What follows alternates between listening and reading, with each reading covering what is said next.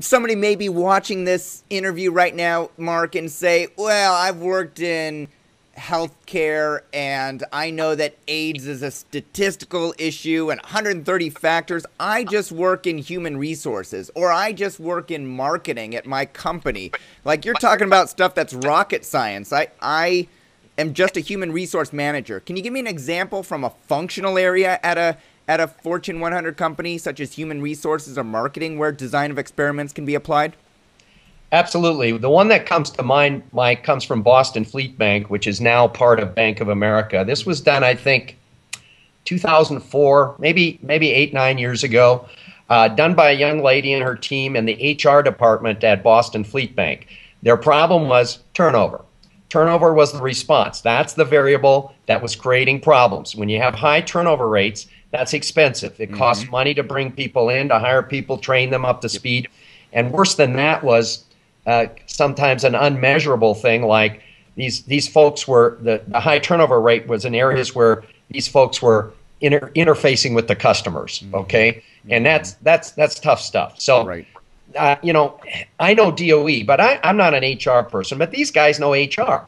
So these guys said, what are the factors that could be contributing to these high turnover rates? Now, I probably wouldn't have come up with stuff like this, but time since last promotion, you know, educational history. I might have gone to the educational history thing. Job stability history. What is the local unemployment rate at the time somebody left? What is the local employment alternatives? What's the company's market share?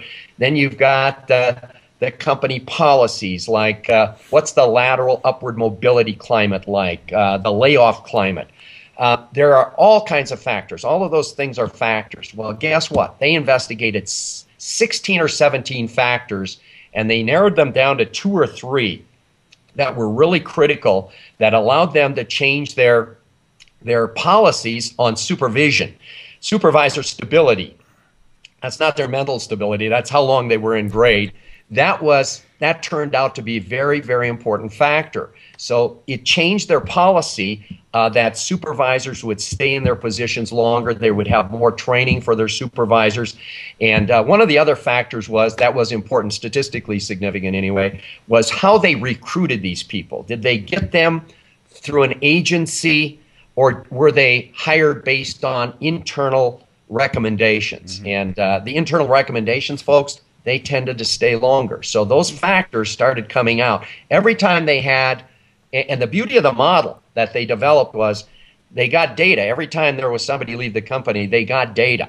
So they knew what the factor values were at the time somebody left, and they could affiliate that with that particular individual, and they rolled that back into their model, continuously updating their model so they could predict and find what the factors, if there's any change in the factors that are really affecting the output. Yeah. So actually that example, Mike, was so impressive that it was written up in Harvard Business Review. So people can go to HBR and they can read about that particular DOE.